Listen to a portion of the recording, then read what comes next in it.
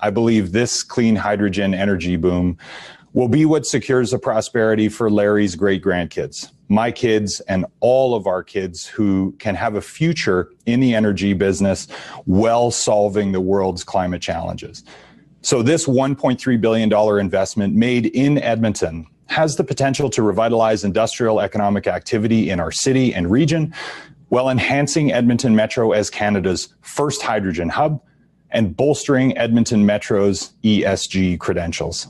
This project serves as a signal of Edmonton and Canada's commitment to this generation's moonshot in the context of helping the world, including us, transition to a carbon neutral future. Now, in addition, this project will harness the ingenuity and know-how of the Edmonton Metro region to produce liquid hydrogen that could be used, among other things, to fuel those city buses, but also long-haul trucks and to blend into gas-fired power plants and gas heating networks.